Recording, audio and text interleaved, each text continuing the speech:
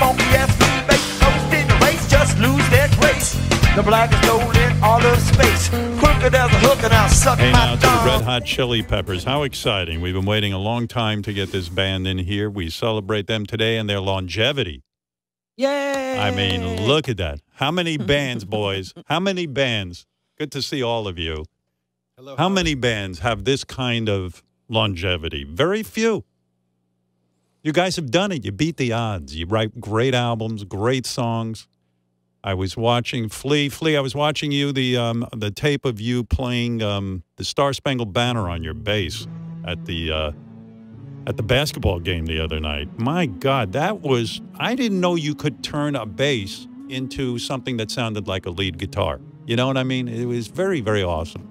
Congratulations. Yeah, I woke up in the morning, yesterday morning, or the other morning before I did the anthem, and my two favorite anthems that I know of all time are Marvin Gaye's one at the All-Star game that he did in 1983, and Jimi Hendrix's one at Woodstock, which was kind of, a comment on the Vietnam War and stuff. Right. And watch those ones, and they're both just so beautiful that I tried to internalize them, and I hoped that I might get lucky and get a little bit of that emotion in there.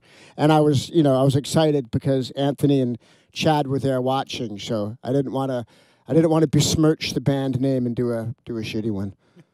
No, it was quite impressive. In fact, I was impressed because to me it would be intimidating to do the Star Spangled Banner on guitar in light of Jimi Hendrix, because he made it so iconic. But you were able to do it and make it your own, and it was just amazing. I loved it. Thank you. The other thing I read was that when Billy Corgan was touring with you guys, he said he saw you play the bass so hard with your fingers that after a Chili Peppers concert, there would be a hole in your thumb, that you would rip a hole into your thumb. That's how hard you go at it. And I thought, my God. That used to be a regular occurrence. The nature of our music changed over the years where every song wasn't always so hard. But I used to rip my thumb open and I figured out the best way to fix it was to put super glue in the hole and just patch it up and turn it into this glue thumb, robo thumb. And that's what I did for years and years and years until... I hear stuff like that. That's called living on the edge, because I'm such a pussy that if I ripped a hole in my thumb, I'd say, that's it. I'm not playing the guitar anymore. It's over. I hurt myself. I gotta pick up a new instrument. But you just stick some crazy glue in there and you keep going. It's amazing. We come from the school of, there's this great photograph of Pete Townsend, like holding up his hand with blood dripping all over his hand. And I always, see that as like this pinnacle of art and action coming together, like Yukio Mishima said. And I love that. I love that idea. And that's kind of like the punk rock scene that we came up in together was very much like that. It was like this physical thing and the cerebral and the spiritual all coming together in this real wild mix. Yeah, boys, it's good to see you all together. I mean, this is really something to get you up early in the morning doing this. Did you guys go to bed super early, or have you been up all night? What was the approach to this appearance? Chad Smith got a hotel room in Hollywood, as he lives at the beach, and he slept at the old Sunset Marquee. I did. Room 409, is it? Is that yeah, 409, ladies. If anybody wants to visit, you got a little rest. But I had the weirdest dreams. I had just the craziest dreams. I don't know. I mean, you know what Larry David says. What did you say? No one cares. Okay, good. Yeah. Thank God. Chad, what was your dream? What was? No. No one cares. Someone cares. I don't remember. No. The man it was Chad. just, it was really odd. Yeah. I Chad, what I do care about. Get into it. Yes, sir. All right. I do actually care about your dream, but what I really even care about is the fact that you put up this tribute to Taylor Hawkins, who just died from the Foo Fighters, way too young. It's very upsetting. On your drum, you have a picture of Taylor Hawkins, and I had Taylor on the show many times. I just thought he was the loveliest guy. Yeah. Very upsetting. That's a nice tribute. I mean, how many times in your career have you put a picture of somebody on your drum? Not too many, I mean, I love Taylor. He was one of my best friends. Yeah, we're still shocked and so saddened by his passing. Yeah, he loved you, Howard. He was like, he's like, kind of tough. He goes, no, he's great. Howard's great. He always asks like really good questions. Smart guy, he's fun. You should do it. I was like, well, okay. But I'm glad you did. Yeah, well, and he loved life, and he was a real beacon and full of positive energy. I'm gonna miss him so much. He's a godfather to my son Beckett, and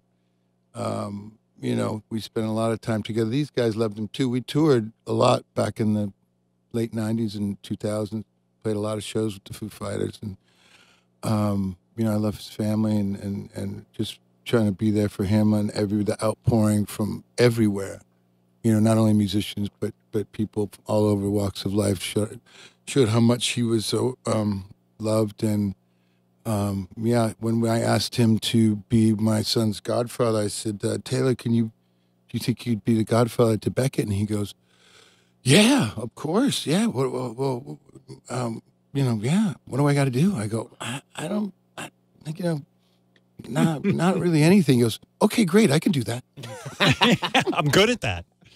That's so funny with the Godfather kind of thing. Like you say to someone, "Would you be the godfather of my child?" And really, nobody knows what that means. Well, it's spiritual guidance, I think. Like if you looked at under the maybe, but he was, he was, and he was beautiful, and I'm gonna, we're all gonna miss him, and so yeah, just a little tribute, and I love him. Do you, is it a thing with drummers that, do you think you got close to him because you guys can sit there and talk drums specifically? Like he's another guy, he's in your, he's a guy who came up with you, he toured with you and all of that. Is that the close bond? Would you guys sit and talk about drumming? It's part of it. We really, on other levels, personal levels, but certainly musically, yeah. I mean, we would often talk to each other and say, we're both drummers that have been in rock bands that are for a long time still going, still relevant and playing stadiums. How lucky are we? But we also had, we're both married and have 3 small children, relatively the same age, and so we could often, talk about just our lives like that, and sort of it was we crazy wives, crazy lives kind of thing, so and it was fun. Yeah, go ahead. Yeah. No, because we could really relate on that level on top of, just our friendship. I don't know why we get into this on this show, but many times I asked Lars from Metallica this question: who is the greatest drummer of all time? Was it John Bonham? Yes. Neil. It was John Bonham, right? It was not Neil Peart. Yeah, it was John Bonham, right? Well, why is that's what I said. Yes. Okay, you're a smart, handsome, powerful man. Yes, thank you. Thank you for saying that. I like to be right once in a while because he hit. What is it? He hit the drums so hard. No, and often people think that because of his sound in Led Zeppelin, he did play with a ferocious energy. But he had the finesse as well. Wasn't just a pounder. He played, very dynamically and played beautifully and musically for that music. But he was an innovator, Howard, from the very beginning, from note 1 of the first Led Zeppelin record, Good Times, Bad Times, he had his sound. Right. And he had the way he played, and he was doing this thing with his foot that no one had really done in rock and roll, and it was all there right at the beginning. 19 years old, that's rare. Of course, he grew and changed as a musician, but from the beginning, and that band just changed everything from the kind of tinny 60s to the full Technicolor 70s, and that sound and the way they played. But he, to me, was the best rock drummer for sure. Neil, no diss to. There's many other great drummers, and a lot of people do. Keith Moon and Ginger Baker and a lot of these guys, and Neil as well. But for my money, it's John Bonham. His swing, the way that he played, made that music so just danceable. He was incredible. And when you're a young guy trying to figure out how to be a professional musician, what is the trick? You sit there, would you listen to, let's say, Charlie Watts playing the drums on a Rolling Stones record and try to do an imitation of that at first so you can learn how to play the drums and then you find your own style? Is that the trick to it? That's one way to do it, and I certainly did that. I played along to all those records and Led Zeppelin, Rolling Stones, and the list goes on. Yeah, you would put the headphones on, you down in the basement, and play along to those records and try to emulate the feel of that and play like that if you could. And it was an exciting thing for a teenager. You close your eyes and you think you're in Black Sabbath or whatever. I loved it. But at some point, you have to find your own thing. But yeah, that definitely helps. Because you're playing with music, you're not just playing by yourself, and it's important also to technically to get your chops up and play all the things that you need to do so you can realize that what you hear and hopefully facilitate that on your instrument. But yeah, I mean, I'd spend hours in the basement, and my mother, I grew up in Detroit, and she would say, "I'm going out shopping now. It'd be a good time to practice." I'd go, "Oh, right. Okay." I'd go downstairs, and then she would flick on the lights on and off when she was home, and I'd be like, "Oh wow, man, a light show! This is my first light show." Can you imagine?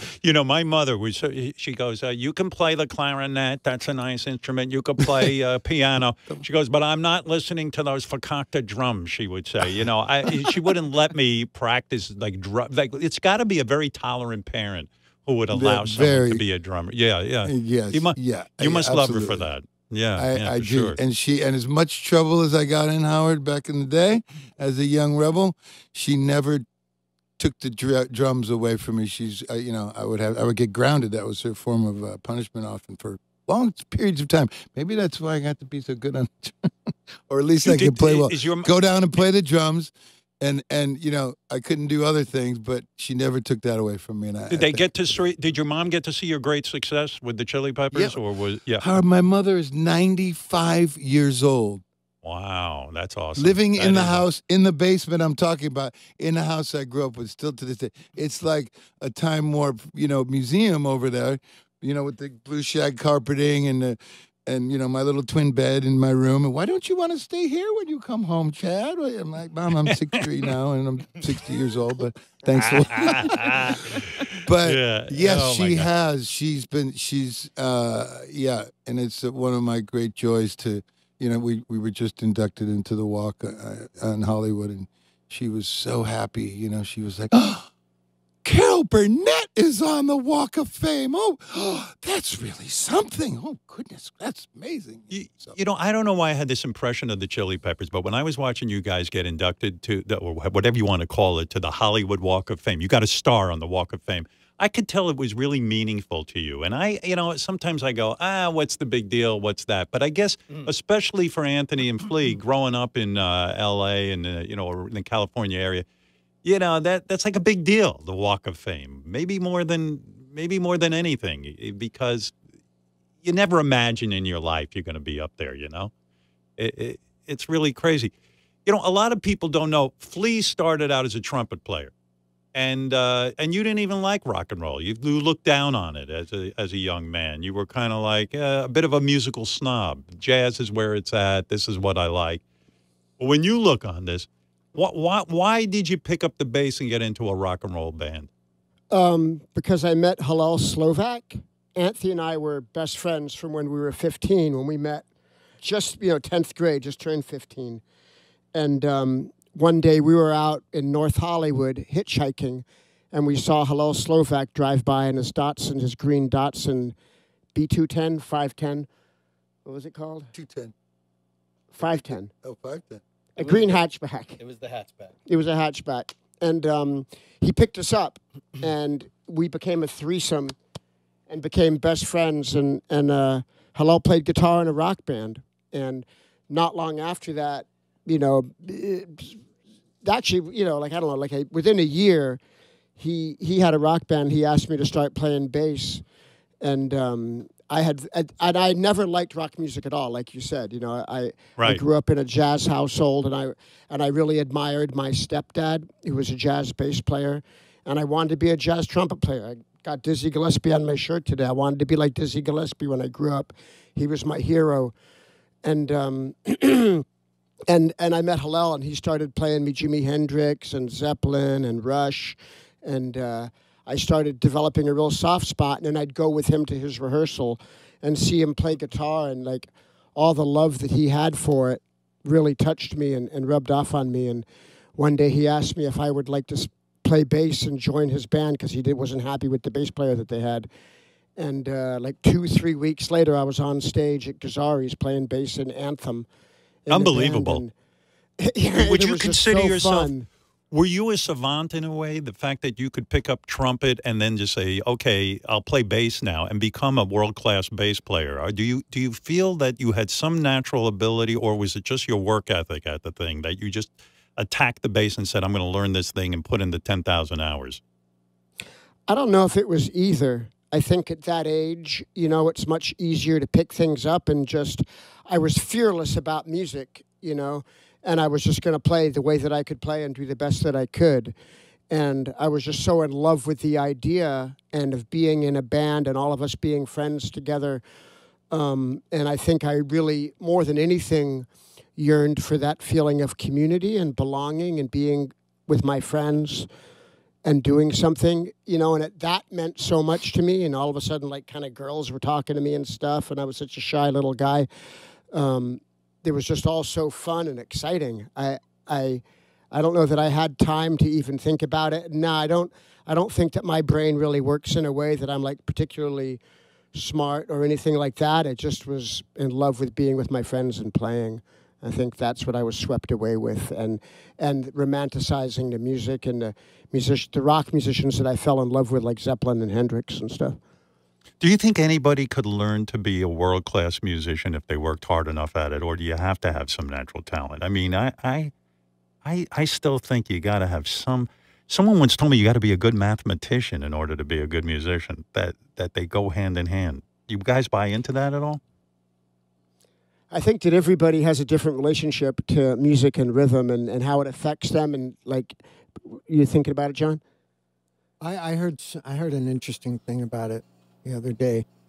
I think it has a lot to do with something inside you that makes you feel like it's a matter of death, life or death, that you accomplish something. Like, Right. it's not so much that you're born with some special spark in you, but the way I heard it described the other day was if somebody gave you a pill, like if somebody gave a pill to somebody who normally has been frustrated by creativity and given up a lot of times, if somebody made them take a pill, that by taking that pill, unless they started really expressing themselves creatively, within a year they would die.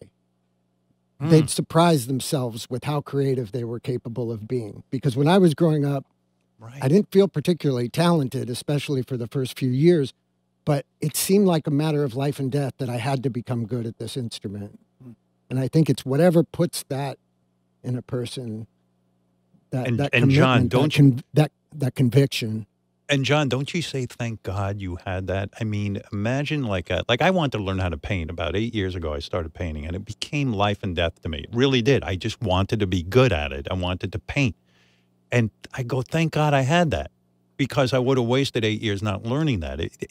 Thank God as a kid, that passion was there to be a musician. It's quite incredible. Flea, isn't the best bass player that ever lived Jack Bruce of Cream? Because someone told me he played chords on his bass, and that's what made him so great. Jack Bruce is a phenomenal bass player. I mean, best is such a relative term. That's impossible for me, because like Lemmy from Motorhead also played chords, and I love the way Lemmy plays so much. There's a lot of great bass players. Like right now, there's Thundercat and Mono Neon, who are two electric bass players that I really am humbled by their skills and their vision and their style.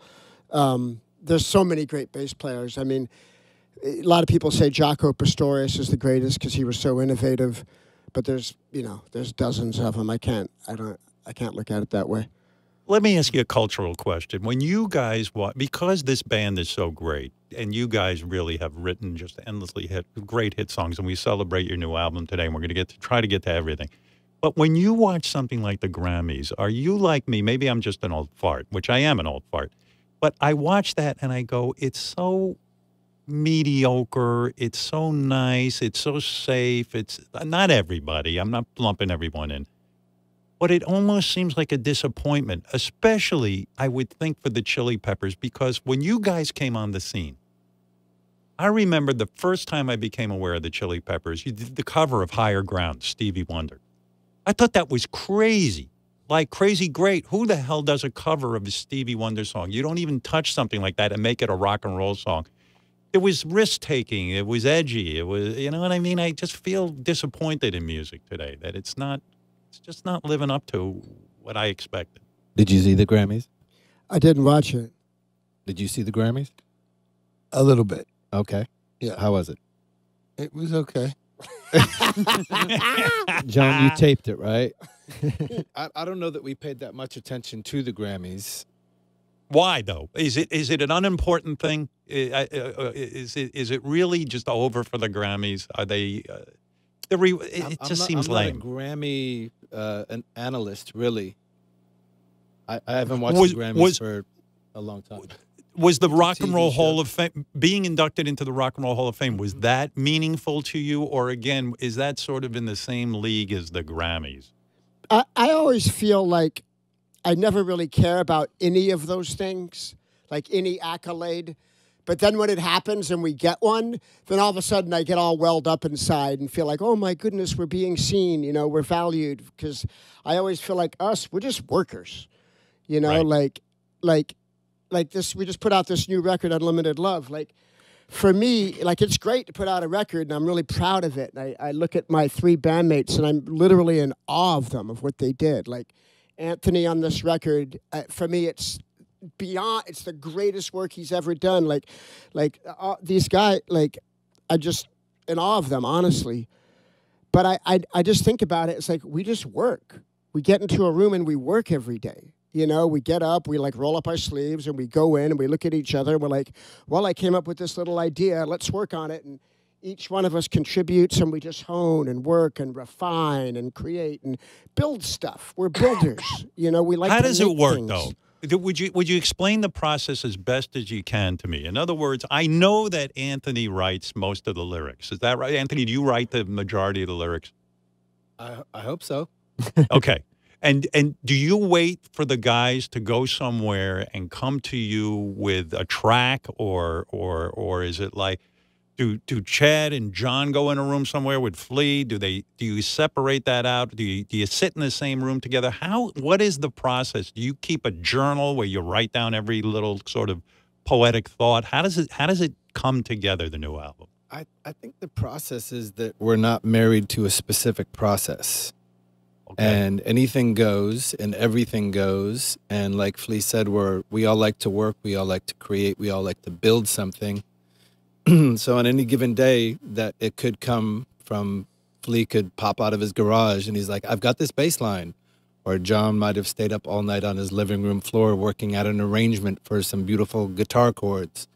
Or Chad might just play a beat before anybody gets to the studio and John will walk in and hear the beat and go, there's a song there. I might be on a train or in a Chevy or on an airplane feeling emotional and start writing words and bring them to practice. Anything right. goes, any sound goes, any idea goes. We're going to experiment with everything that somebody comes in with, and then we build on it. Sometimes it's more formulated, sometimes it's just a kernel, but there's a look in everybody's eyes when we hear something that resonates with us, and we're pretty open-minded when it comes to sharing creative ideas with each other. And so yes. Take the song, for example, Under the Bridge. All right? That was a big song for you guys. So, Anthony, the guys, you have an experience actually under the bridge.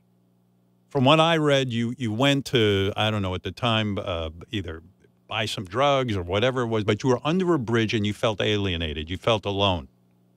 And you said to yourself, oh, God, this is the feeling of loneliness and it's horrible. And you actually said the lyrics to yourself. Is that correct? Is that how it worked?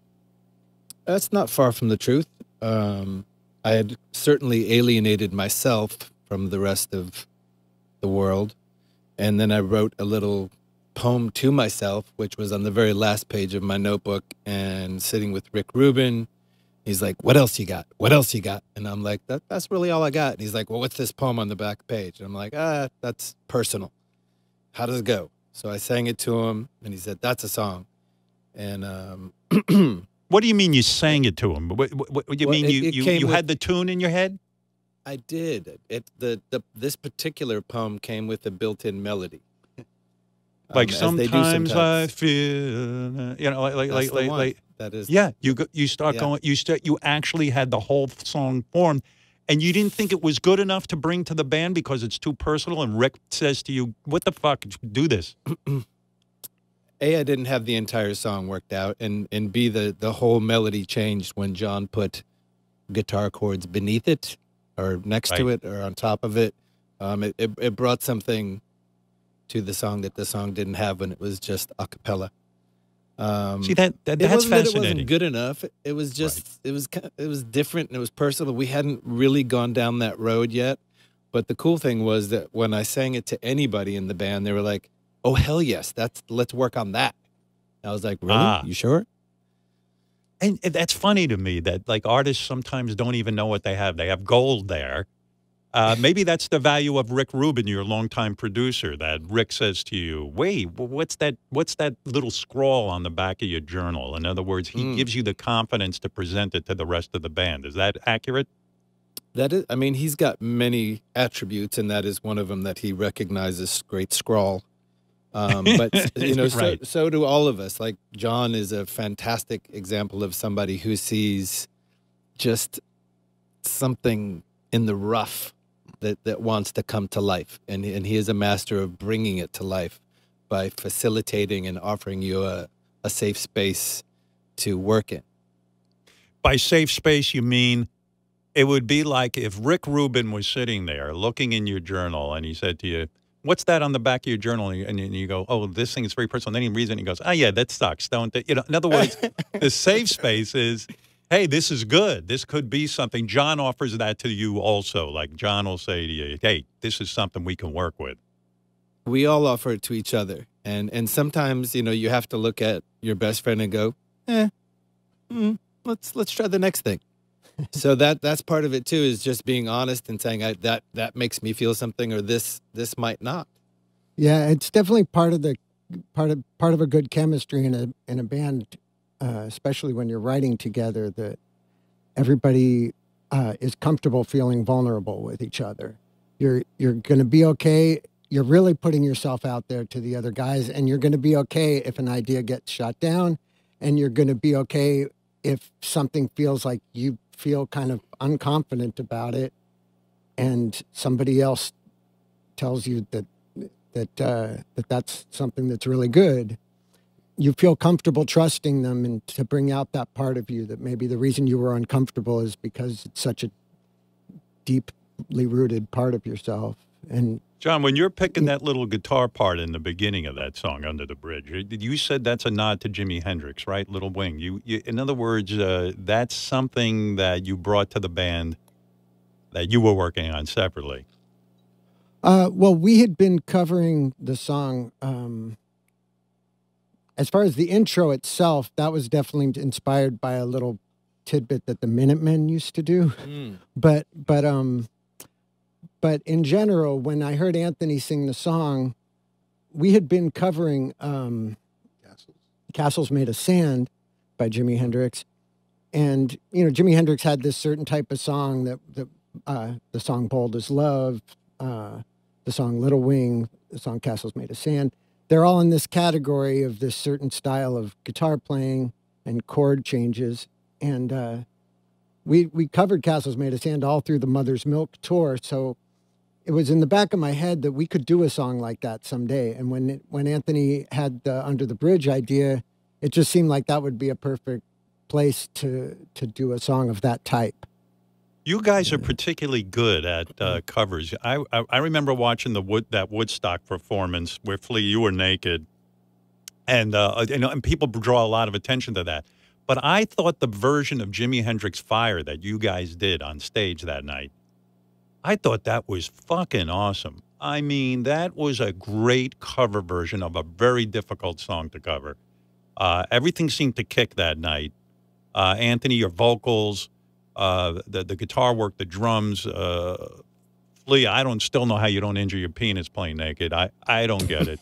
But God, I'm so jealous of your penis. I can't even begin to tell you. It's a beauty. It's magnificent. It is just magnificent. If I had a big penis, I'd be naked all the time. I wouldn't wear clothes up, but what am I going to do? I got nothing. But the idea of covering a song is so fantastic when you do it right. The fact that Higher Ground became such a big hit. Did you have to go to Stevie Wonder and say, we're going to do your song? Do you have to get permission from him to cover it on an album? I think you might have to get it legally at one point, but we just did it. And it's funny because when you mentioned that song earlier, I was thinking the first time I ever played with John Frusciante, I had a friend named D.H. Peligro who actually played drums in the Chili Peppers for a very short while. He was a drummer of the Dead Kennedys. And he said, I have this friend, this kid, he's really ripping on the guitar. Let's get together and jam. And, I would jam with anyone, like go over to someone's garage and jam, like hell yeah. And I went over and I was jamming with John and DH in this garage and at DH's house. And I just started playing that. Like maybe I'd played it at home, but I'd never played it before with anybody. And John started playing, and that was the first time that had ever been played in that style. And it was the first time I ever played with John. I remember Flea was we were sitting in the car. I think we tried it, and then we listened to it a little bit in the car to get it a little better. Is that right? And yeah, Flea was saying what a good idea it would be to do a heavy metal version of Higher Ground. That was your idea, and you were like, because it was in the '80s when there was so much bad heavy metal, and Flea was like, heavy metal can be so rocking. Like, I don't remember that. Yeah, part. you were talking about how a heavy metal, and we were also talking about it in relationship to the Funkadelic song, which we also played, "Alice in My Fantasies." Right. Like it's a heavy metal tune, but that is a heavy metal tune with a deep groove, Yeah. And so yeah, it was the idea of doing a heavy metal version of Higher Ground, and like that when you mentioned it earlier, Howard, like that's. A lot, we definitely weren't thinking like, let's do a really, ambitious, courageous thing, like for us, it was just like, sounds like a cool idea. Let's try it. Usually things are just, you're just curious, like, what would happen? Yeah. What would happen? Yeah. And this is what happened. Listen to that bass line. Flea, you show off. You listen to that fucking bass line. And then the drum kicks in. Oh, that's so nice. It's very trippy. Not bad. Did Stevie ever call you guys and say, I like what you did, or you never heard from him? I actually saw him not too long ago with a good friend of mine, and he came over and he said, hey, Stevie, what did you think of Chili Peppers? Did you like the way they covered Higher Ground? He goes, I like the publishing checks. Yeah, that's it. True story. Well, I don't know. I mean, and I think. Did you mention one time you like saw him and you played it, and he said, oh, he liked the way you changed the clav part and No, I don't remember that. I had a funny experience with him once in a hotel lobby in Detroit. Okay. Yeah, about it. Okay. What was that experience? What happened? Well, it was more like someone called me and said, a road manager or something, said Stevie Wonder's in the lobby of the hotel. And I was so excited because it's my hero. I love Stevie Wonder, one of my greatest heroes. And I ran down to the lobby to try to say hi to him, thinking maybe he'd talk to me because of the cover and stuff. And he was sitting there, and I walked up to him, and I was like, Stevie, hi, I'm Flea. I play in the Red Hot Chili Peppers, and I just wanted to say hello. We played played your cover, and and I love you. And I can't remember it. He just kind of didn't say a word, just straight ahead, not looking at me, not acknowledging me. And I kind of waited, and I felt awkward. And a minute went by, and I said it again. Well, I just wanted to say hi. I'm Flea, and anyways, your music means so much to me. And anyways, have a beautiful day. I didn't know what to do. I was just kind of, and I thought, and I kind of like another minute went by. I got more and more awkward, and he said nothing, ignored me, and I got ready to walk away. And I was kind of walked away, and he goes, "Are you one of the members?" And I was like, "Yeah, I'm the bass player." And I kind of thought he was like kind of gauging to see if I was full of shit or not, He was Right. like, oh, okay. Hi, would you guys play my fundraiser next month for the something? I can't remember. And I was like, however we could be of service, Stevie, if we can. And I can't remember. Then we chatted for a minute or something. But since then, I've met him a number of times, and he's always been really generous of spirit and kind and engaging. And I admire him very much. I can't sing a note, but go ahead, Chad. I'm sorry. Sorry, just for the Stevie Wonder thing, have you seen the Amir's movie, the Summer of Soul movie? No, I haven't watched it yet. No. Oh my God, there's Stevie Wonder doing a drum solo in that film, that is one of the greatest things you'll ever see. And He steals the show. Huh? He steals the show. It's amazing. Like, people think Stevie Wonder, singer, piano player. On the drums, which he played the drums on a lot of his records, one of the most incredible drummers. But to see him like in 69, doing a solo, it's incredible. It's one of the greatest things. It's worth it alone for that. It's still, like Anthony said, I think it's the best thing about the film, and but the whole thing is great. Stevie Wonder on the drums, none better. Did you know the song Superstition? It was originally Jeff Beck was playing the drum beat in Stevie Wonder's studio, and then Stevie Wonder was playing the clavinet or whatever, and then Stevie Wonder replaced Jeff Beck's drums with himself playing drums. The intro to that, it's the most simplest thing you could, like, that would be the first thing you would play if you would, like, here's some sticks, and just everything is the funkiest 4 bars there is. Amazing. Chad, I'm thinking, I actually watch American Idol, and I've been watching your daughter on there. Oh. And Ava, I believe her name is. And she covered Stevie Wonder's Lately. I wonder if you coached her on that and said, here's what vocally, you need to yes. do. Yeah, vocally. Yeah. Vocally. I'm known for my pipes. No, I'm so proud of her. She's I actually watched her last night. It was great. Yep. It's a really good experience for her. She's a great kid. I'm so proud of her. Yeah, she's having a good time. I don't know how anybody does it. hard. Yeah, and she's been working hard. And the other thing about the experience of that stuff is that she's up like we are at 5 a.m. and doing, this part. It's not just get up on stage and sing your song. It's what goes into it, and it's great. It's a really good experience for anybody, especially a young person that's never done that before. So yeah, it's great.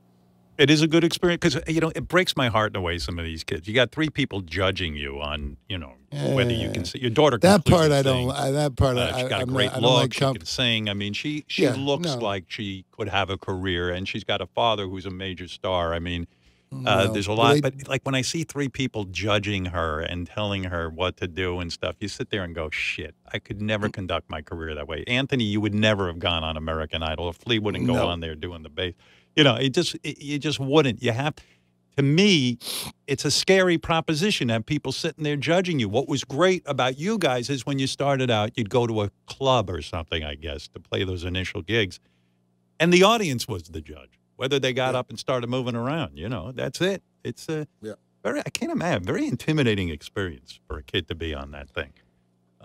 It's just freaky. Anthony, do you have a memory? Because when he mentioned the song Lately, and I didn't know Ava played it, but us sitting in Scood's house in the 80s listening to Lately, like those specific, I remember one time and it was like I was brought to tears. Yes, I do remember listening to Lately with you and Dondi Bastone, and as soon as I heard that Ava had sung Lately, I was like, Chad, that's a great song. That's one of my favorites. We used to get down with that song.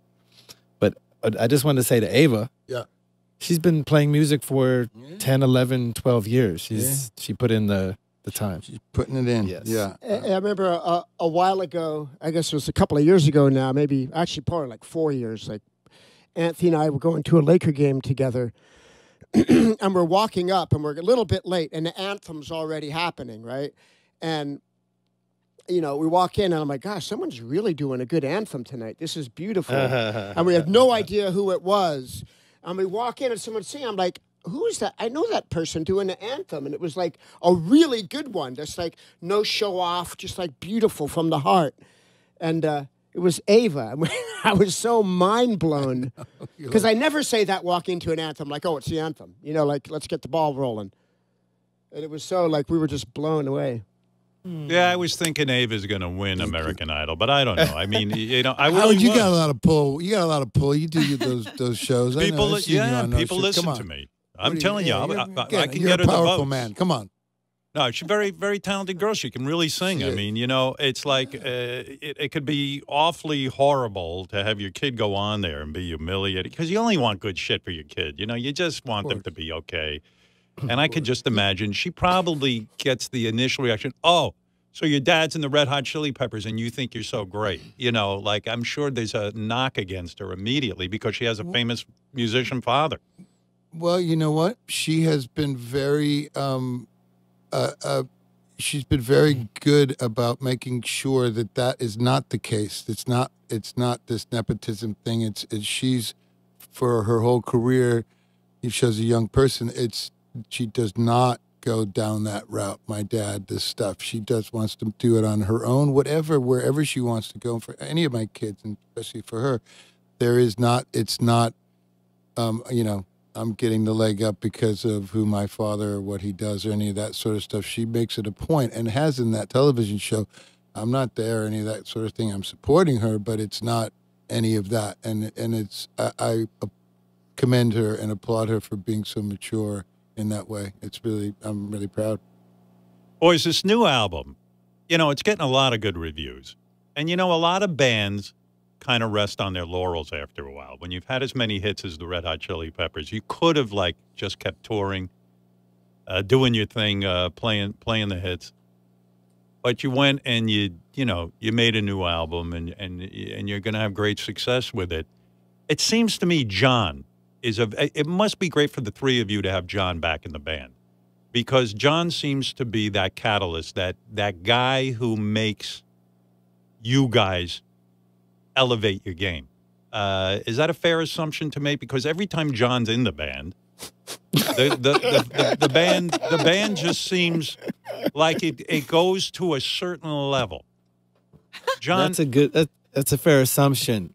He is he's more than a catalyst. He is a catalyst, but he's our brother. He's our family, and I think just being around him and seeing how much he pours into what he does is infectious. It's contagious. It's inspiring, literally inspiring, not just like, oh, wow, I'm inspired. But he offers ingredients and love and hard work and a cosmic ability to listen to the air around him and constantly conjure and produce sound and song and emotion. So for sure it makes us want to do better, work harder, but it's also just fun. Like writing songs is fun, and waking up with nothing but going to sleep with something is a very satisfying feeling, and it's satisfying in a for free and for fun way. We didn't try to go write some hits. In fact, we kind of went the other way and went back to basics of just jamming, playing blues songs, playing old Red Hot Chili Pepper songs from the early 80s, and whatever came. You know, it wasn't something we were trying to manufacture. What was it like for you guys? What was it like for you guys not to have John in the band? And John, what was it like for you to watch the Red Hot Chili Peppers do their thing and be away from the band? Was it good for you to have some time off and just kind of, I don't know, regenerate or get new ideas? I would think when you're in one of the biggest bands in the world, it must have been really difficult for you to step away. I didn't spend any time regretting it. It was the right thing for me to do at the time, and I really didn't pay attention to rock music in general, other than the old stuff that I'm attached to. But yeah, I was just making electronic music, and they were living in one world, and I was living in another one. So yeah, I wasn't I wasn't paying attention really. What made you ready to come back for this album? It was a certain amount of soul searching that I'd done, and conversations with my closest friend, where a couple of my closest friends, where it seemed like I had changed and grown enough as a person to where there were certain things that I wanted to. I wanted. It felt like it would be a beautiful thing to have another chance to do it right. I felt that way when I rejoined the first time. Right. Was that on a personal level and on a musical level, I had some new ideas about where I thought those relationships could go, and it was the same thing this time. I was seeing Anthony and Flea and Chad through a different lens than I had seen them through when I quit. Not that either time that I quit that it was specifically anything to do with personal, but you know, having a personal relationship in a band is a hard thing. You've got to be in sync with four people, working as hard as they work, doing, you know, going where they go, doing what they do, almost thinking what they think every day.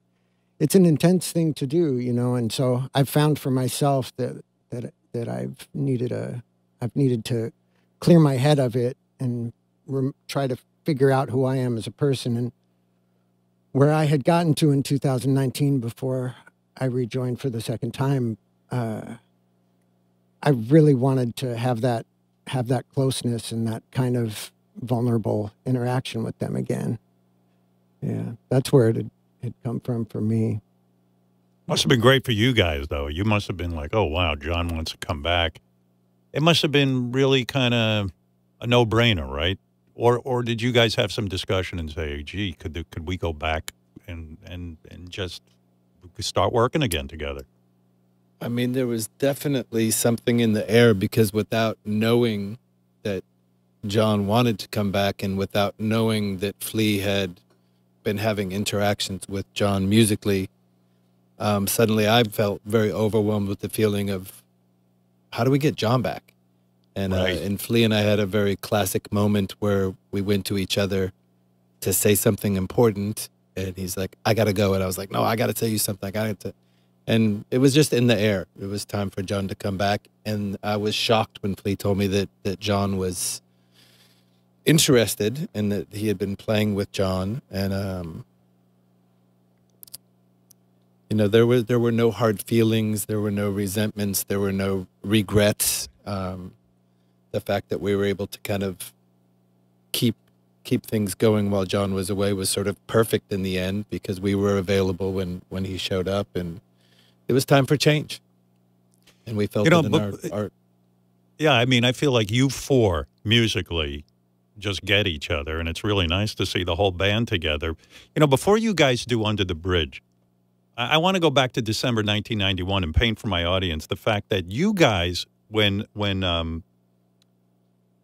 Blood, Sugar, Sex, and Magic came out, it was an amazing time in music when you think about it. And to put it into some kind of perspective, you guys were on the road with Pearl Jam as the opening act, Nirvana was in the middle, and you guys were the closers. That is an amazing moment in music. That's why I brought up the Grammys and how come it seems so lame to me sometimes. What a rebirth of music. I can't imagine what that tour must have been like. You guys had an album that was really breaking big. Pearl Jam was coming out with 10, and Nirvana, we know what happened with them. What was that tour like back then? But before you do Under the Bridge, because I want to just remember and how long you guys have been doing this. That must have been amazing stuff going on between the three bands. I think we were all, I mean, I don't know, it was a much different experience for all of us personally. I just remember it was another tour, and like we made a record that we were really proud of, and we wanted to go pour our souls into it, and we're dealing in this situation that we were talking about before, this communally creative situation, and that that was the thing that I remember the most. Like it's always intense, and it was always at everything we had ever done. It had always been, we're going to play this show like I'm about to get shot in the face or killed by an axe murderer right after the show. Every note like it's your last note. That was something we always said. Play every note like it's your last. And so we always go out there with that attitude and that feeling that our lives depended on this is our statement to the world. And that particular show, no, they were just good bands, man. Like Nirvana had just put out Nevermind. You know, Pearl Jam was just kind of the newbies. They were up and coming. They had made their first album. And, you know, I had gone backpacking with Eddie and knew him for many years before he was ever in Pearl Jam. You know, he was a friend of our original drummers, Jax. So it was nice. I was like, wow, he sings in a rock band now, and they have a hit record, and we're on tour together. Yeah. Like, it was all just meaningful and of the moment and organic and flowing. It wasn't like, oh, we're with these bands and they're really big, and it was just, we were doing our thing. Would you watch these guys? Would you feel competitive with these other bands? In the sense that when you go on stage, and I've heard other musicians talk about this, you want to be, especially if you're the closer, you want to be the band that blows everyone out of their fucking minds. Like, you want to close that and kind of like, I want to say almost put every other band in its place. Like, now, you know, now the Chili Peppers are here. Fuck you guys. We're taking over. Because you don't want to tank in front of that audience. There is a competitiveness to it all, isn't there? I never felt particularly competitive with them.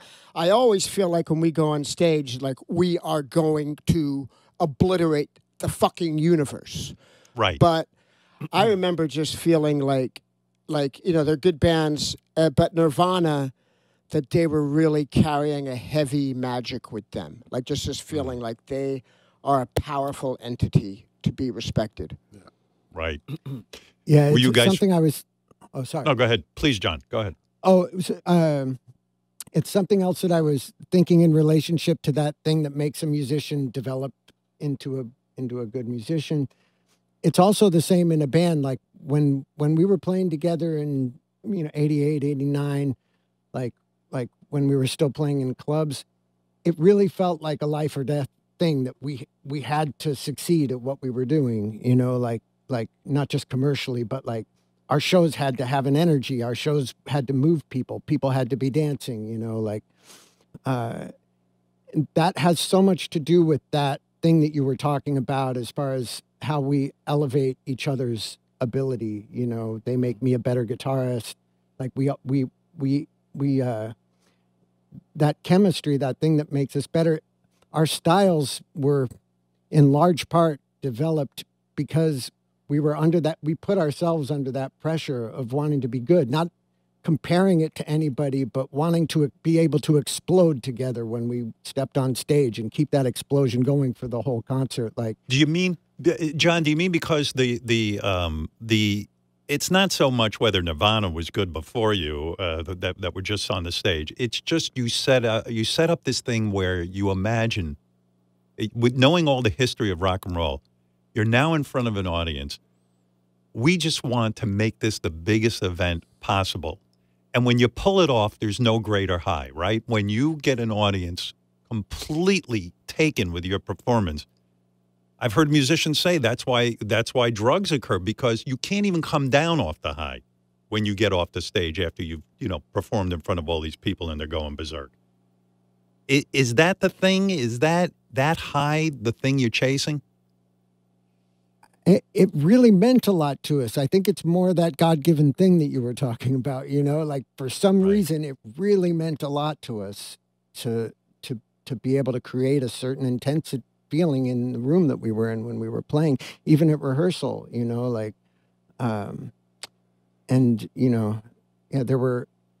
there were times when there were people in the band early on who it didn't mean as much to, and that the band couldn't have become the same thing if everybody wasn't like, this means everything to me, my life is over if this doesn't work, Right.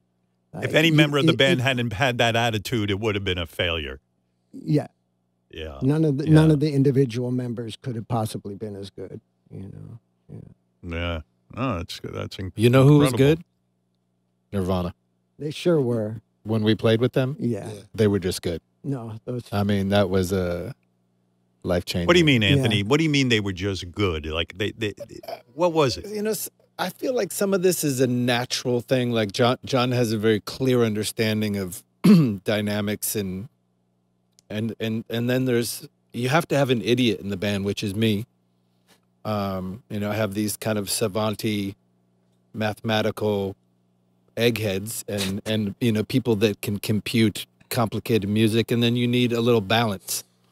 And so for me, that feeling that John is so beautifully describing, it was just natural.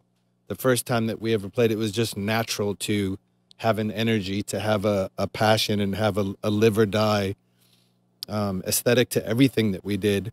But I feel like Nirvana had that naturally as well. Like they were certainly good at their instruments and songwriting and chemistry and all that, but then they also just had a combustibility that came with birth, or came from God, or came from the planets, or something. Anthony, Because did you get to hang out? Did you get to hang out with Kurt Cobain and talk about being a front man? I would imagine you being around other front men, so to speak, would be important to you.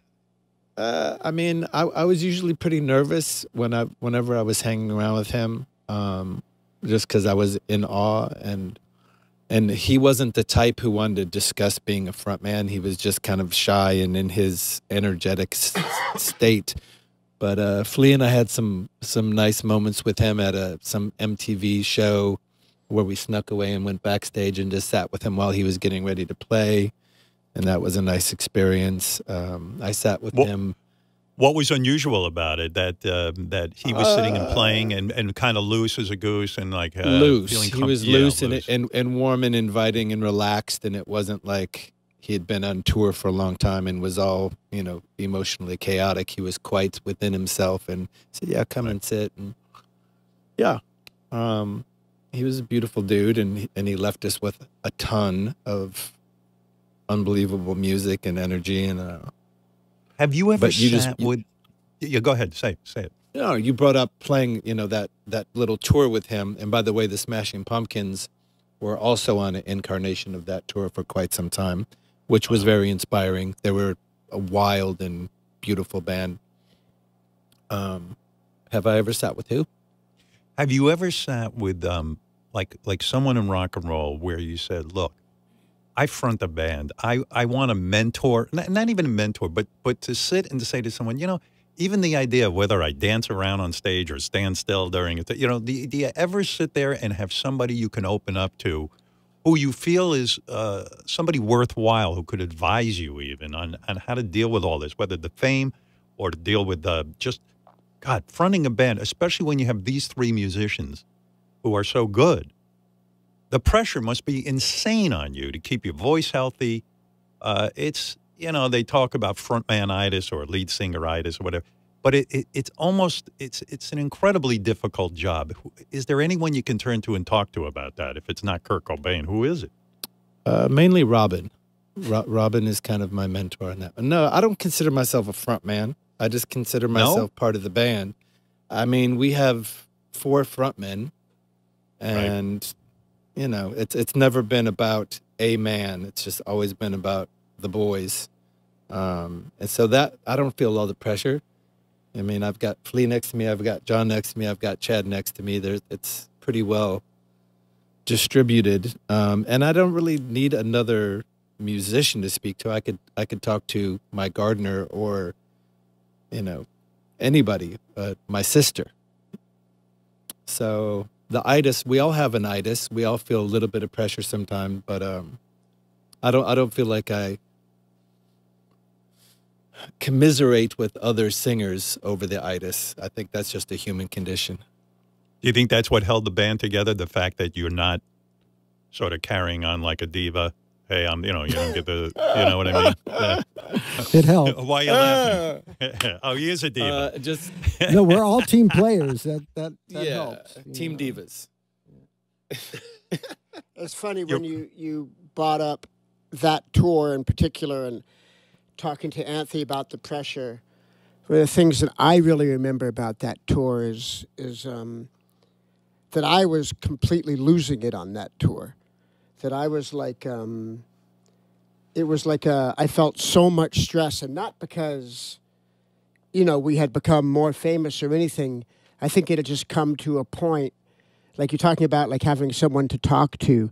And I remember feeling so lost, and I was I'd gotten divorced, and we were out on the road, and I was struggling so hard just to like sleep and be okay and not fall apart, and feeling this enormous anxiety that I didn't even know was anxiety at the time because I was so lost in it. But looking back, I feel like, gosh, I wish there would have been someone who could kind of have a bigger picture, who I could sit and be like I'm scared to death, I can't sleep, I'm miserable, I've never been more sad in my life, which was my feeling on most of that tour. And ultimately, you know, it was just life that had to teach me to let go and surrender to the process and be grateful to be playing music with people that I love and care about. But man, it was just this wild thing. It was just steamrolling ahead, you know, by force of the music itself and by the zeitgeist of the cultural time that we found ourselves in, you know. Was the anxiety, Flea, that, oh my God, what are we doing with our lives kind of thing? Like, what if this doesn't work out? Am I fucked in life? You know, should I have a day job? You know, or what was the anxiety? I mean, the Chili Peppers were, you know, sort of happening and getting it all together, and had put out a good album. Seems to me like you would have been on top of the world. It was our time of our first big breakthrough into being huge. I mean, it wasn't like we ever had a giant breakthrough, but if we ever did, that was the one, right? I mean, right. When Blood Sugar came out, like, which we had been playing for years and playing clubs, I think it was just, I felt overwhelmed, you know, by the quantity of work and by, you know, and then John left. It was just like everything was just kind of spiraling, and I felt like I couldn't, I felt overwhelmed and couldn't deal with the quantity of stuff. I just wanted to go and hide in the woods and go to sleep. I remember I'm sure when it I was happens. reading. Oh, sorry, go ahead, John. Yeah, go. No, please. Oh, I'm just saying, I'm sure it happens in all kinds of professions. You strive for something, and then you achieve that thing, and you realize I'm still the same. Nothing changed. You know, like I still have to live with myself. Like it's almost this big disappointment that happens because you realize like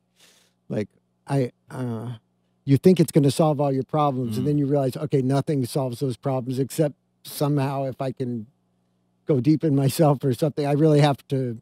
I don't know. It just comes as a shock to realize that achieving your dreams doesn't actually make you a more happy person or a more content person.